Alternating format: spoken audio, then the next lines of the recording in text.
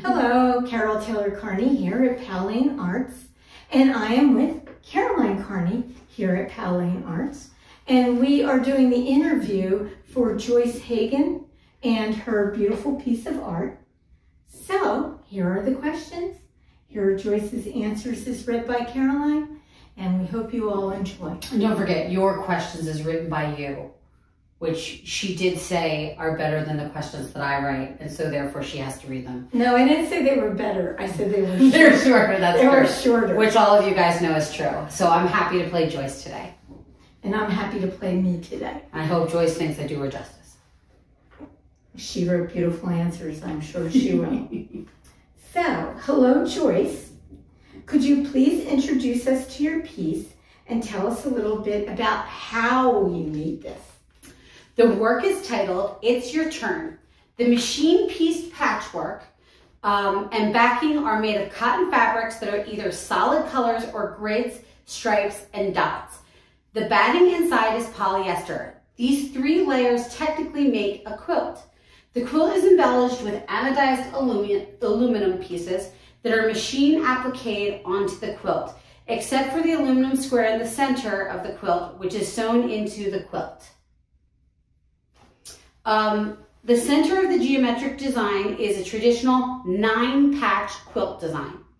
For a few years, I enjoyed the rigor and guarantees of making traditional patchwork, but I eventually was inspired to develop my own technique of building my pieces in an unplanned and unstructured way.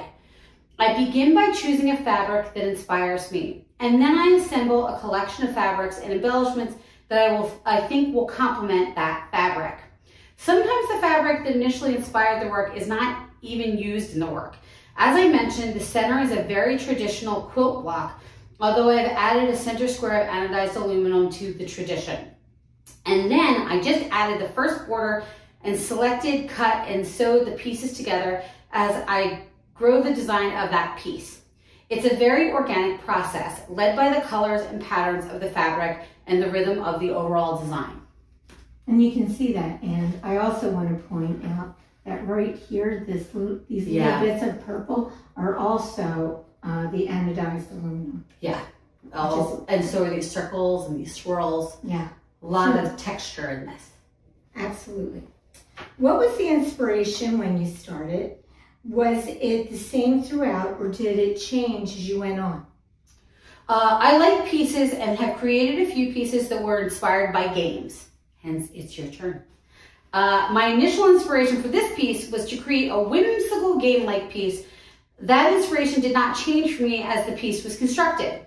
I wanted the viewers to feel like they could play a game with this piece and to remember the board games of their past.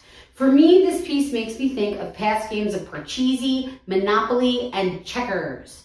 I wanted viewers to feel as though they could pick up circular pieces and use them to move around the board.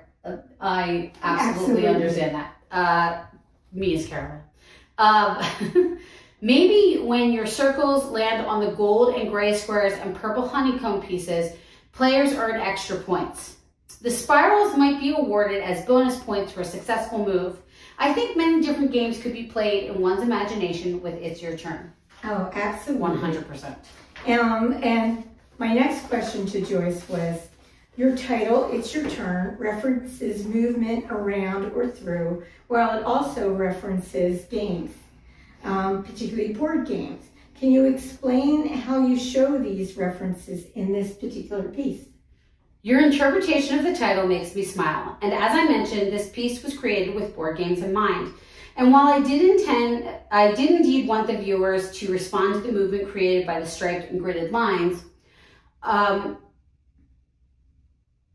I never made the connection of the word turn as a directional movement. That's such fun because, of course it is. At some points, the vertical and horizontal lines meet and create visual stopping points, and your eye must take a turn to continue. At other places, the lines continue through and up and over or under the solid and dotted borders, and no turns are needed. There's a lot of linear and grid interplay in the 4-pieced corners. Lots of fun turns. Absolutely. And I also want to point out that I didn't ask this question, but I look at this and I see rainbows in these pieces. Mm-hmm. And then these pieces so much refer to like the starry night sky. I agree. Yeah, no, it has lots of little details that you can get lost in. Well, and also something else that I thought of when I looked at this is the screening anodized that she used here and the screening that she used here mimic the idea of, for me, screen doors, open windows, and it reminds me a lot of that time when you're younger and on like hot nights in the summer, you sit and play board games with your family. That was exactly what I was thinking. Yeah. Or you might be out on the porch with the light on with friends and the starry sky, and you're sitting there playing board games along with your hide and seek and other. Yeah, and even these valuable. Look like, if you're looking at it from that perspective, these look like the sun, these look like the moon. Yeah. I think that's really fascinating. But back to Joyce. Right. This artwork is also made of fabric, therefore referencing traditional quilt making. Could you comment on your choices, both traditional and non-traditional, in using this and making this piece of craft? Through the years, it has been important to me that my work harkens a reference to the traditions of patchwork and quilting. But more recently, I've become less attached to that notion. My interest in creating with individual fibers and with non-traditional materials is guiding some of my newer work. I always respect and appreciate the traditions of patchwork and quilting, but it has become less important to me that my work directly communicates those values to the viewer.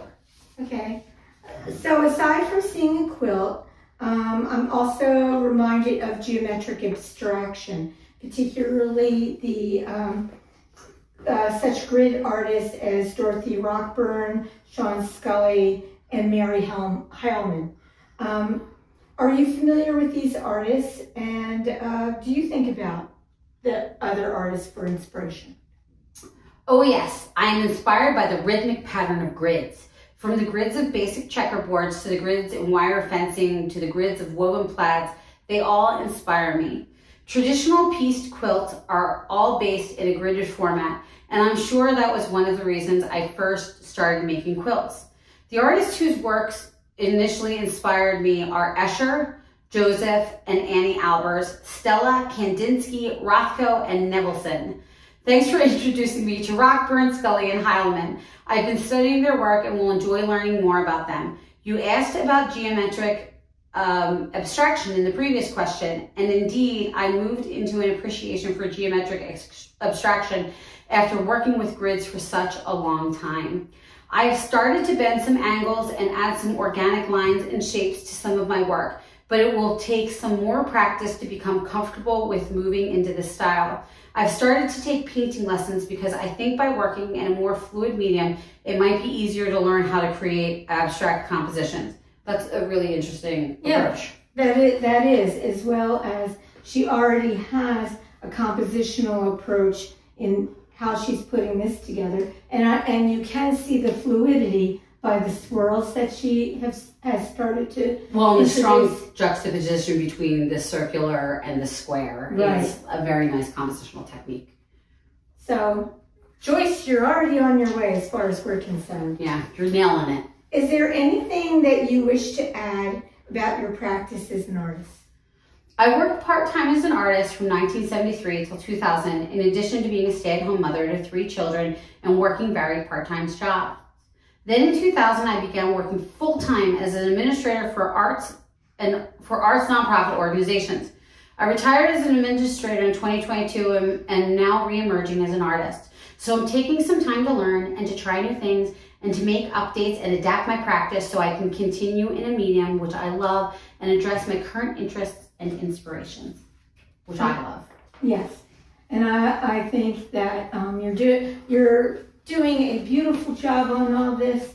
I remember seeing the slides, the images you submitted, and this was the one that fit best into our show. But if you get a chance to check out some more of Joyce's work, it's well worth your time. Yeah, definitely should. Well, and also I wanted to take a moment to talk about how this is a very contemporary feel, but it also has a feeling of home and coziness that you get with lovingly made things like quilts. And so it's nice because it harkens back to a tapestry, it harkens back to quilts, and yet it harkens back to board games. And I really love that about this piece. Yeah, and I like right down there. Yeah, I love that she even has her poor little tag. Apparently we're really into tags today. Well, I mean, it's a very interesting way of signing your work. And this would not be an easy thing to sign. Yeah. So it really... Every detail is well thought out. Well thought out and well fit in. Yeah. So come see this at Powell Arts from now through July 16th. Which, you don't have much time, but please come see it. Hurry, hurry, hurry, hurry, hurry. It's worth it. Absolutely. Thank you.